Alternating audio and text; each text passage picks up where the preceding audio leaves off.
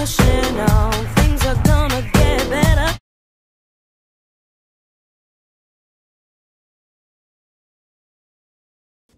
Hey everyone! So my name is Shivy Williams. I am your health, wellness, and fitness accountability coach, and I help you reach your goals by holding you accountable for reaching them. And one way I do that is with the 30-day challenge. That's right. It is time. It is time for us to register or to sign up for the final challenge of the year. So for the December 30-day challenge, we're going to be doing an all over body challenge, all over body workout for December challenge as we go out. Now, let's say you say, well, I don't want to start in December. I have a very special offer for you. I will do it later today. And it is for those that decide I'm going to start working back out or work out in January. I got a special offer. So for the December 30-day challenge, I'm going to show you guys how to do the modified and the full versions of the exercises. Let me grab this chair. Now let me tell you this. If you have weights or bands,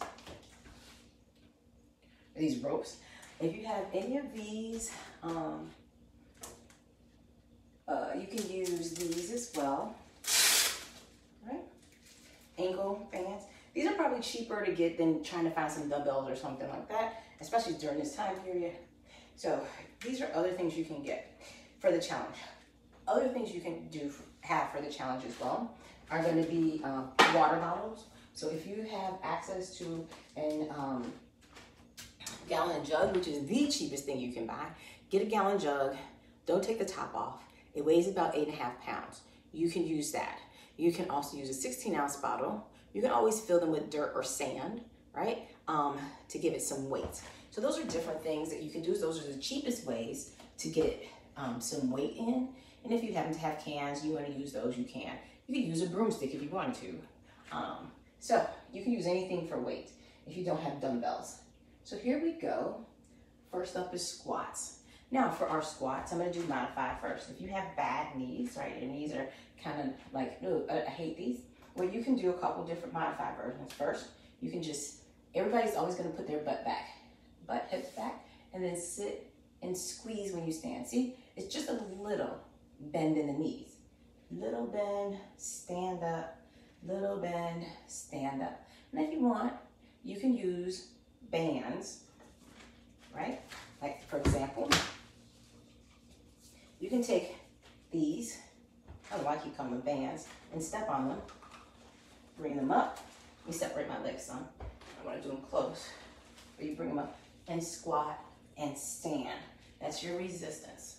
You can wear a weighted vest as well. So just to kind of show you how you can use this if you wanted to. Another modified version is to use the chair.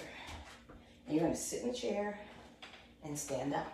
Now this move is something we do all the time because we have to sit on the toilet. Sit down, stand up. And as you can see, the move is you actually put your butt back first. And maybe hold on to the chair to stand up. Every time you stand, regardless of which one you do, you squeeze your butt. More of a advance is down, up, down. You always want to make sure your knees don't go out to the side. They stay straight. Knees should never go over the toes, which is also why you sit back. You should never sit like this and do squats, unless you're doing sissy squats. But it's not this. It's going to make your knees hurt more. That hurts my knees just doing that. So it's always back, sit, stand, and squeeze that butt. Push-ups. So push-ups can be done against the wall, a countertop, your bed, your couch, whatever you have. I'm going to do modified here first. On the chair, right? Bend the knees, and it's down and up. This is elbows back, right? Which works the back of the arms. Now the other thing you can do is turn your fingertips in and go like this, up and down this way. You can also, if you're a little bit more advanced, but not to the floor yet, you can plank here. When you're doing push-ups, do not hold your breath. I have to remind myself of that all the time. On the floor, you can do push-ups this way. just like the chair. Or let me scoot back a little bit more. Fingertips in and go as far down as you can. You can also then come here in your plank, right? And go up and down. My chair's in the way, of course.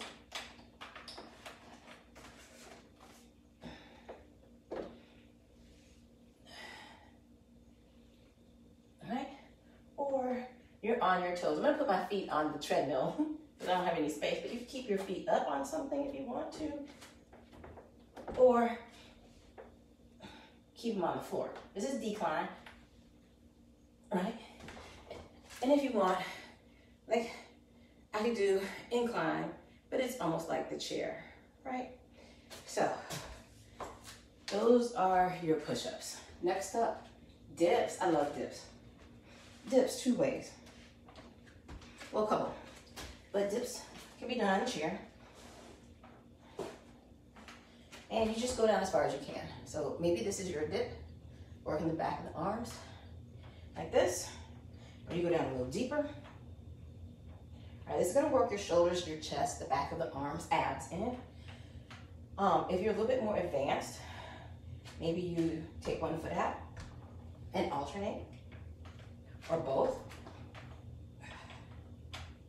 Or 1 foot up, 1 foot down, like you're marching in place. Those are a bit more advanced. But the other thing you can do is on the floor, come up, hips are up, and you go down and up. Now here you won't go as deep as you can in the chair, but that's okay. And those are all of your dips. Next up, bicep curls. And as I mentioned, you can use these here, right? And you can step. You can use one and do a single bicep curls, or you can step bicep curls that way. Again, that's just using this. You can not use any weight at all. If you don't have any weight, you're not gonna use any. What you do, watch this. Take and you squeeze it tight, right? I don't need any weight. See, that's tight. I just squeeze as hard as I can to activate the bicep. No weight. But you can use your dumbbells or whatever you have, broomstick, whatever you do, you always want to squeeze tight, right? It's not this. This is not squeezing. This is just going up and down. This squeeze is squeezing. You squeeze the biceps. You have to concentrate and squeeze. There's no modified version of that. There's just bicep curls. Next, plank. So these next exercises are all abs. Y'all like working abs? We got that. Abs is it for you. Plank can be done here, like the push-up. Plank can be done here, modified. Plank can be done against the wall, countertop, couch, bedded. You can also do a plank here, knees are slightly bent. When you do your plank, make sure your elbows, shoulder, wrists are aligned. Right there. On the floor, same thing. Plank, knees can be up. Push, like this is my shoulders sinking down. Push them away from the ears. Feet can be down, feet can be up. Same, you can go onto your elbows here, or here, or here, right? Butt down. You can go to your knees, elbow here, or you can put your feet up on something, right? And do a decline, plank, right there. A little bit more difficult, but I want to show you guys everything you can do if you're a little bit more advanced. So, after those planks, next you have scissors. Scissors with a chair. Scissors with a chair, you're not going to be doing. You're going to be sitting in your chair and really just doing high knees. You can lean back, more like on a little diagonal. Pick those knees up as high as possible. If you want, you can scissor like this in the chair if you like.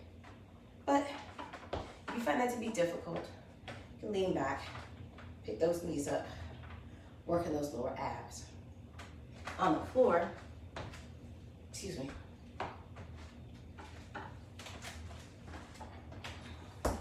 On the floor, let's say you cannot scissor on the floor, but you want to be on the floor. Hands going to the butt for both. And you can also up and down like this. Or hover your feet like this and cross the ankles over. All right, that's another form of a scissor modified version. If you can do it without your hands under the butt, that's great. I do this so my lower back doesn't hurt. Regular scissors, here. You can always add ankle weights. All right, so these are your regular scissors, modified, or you can do up and down like this. All right, last exercise, but not the least of exercises, right, is gonna be fire hydrant. So I'm just gonna start on the floor, and I'll show you in the chair since I'm down here already. Fire hydrant, up and down. Ankle weights work great. If you want, you can put a dumbbell. I'm just gonna grab this light one. This is 2 pounds. Dumbbell behind the knee, right? And up and down. Or your water bottle, right? Your 16-ounce water bottle with water in it, sand or dirt. Right? And then I'm just gonna move this to the other side, or no weight at all is also perfectly fine. And it's just up and down. All right, so with the chair, your modified version, let me pull it over here. Okay, and we bend our knees.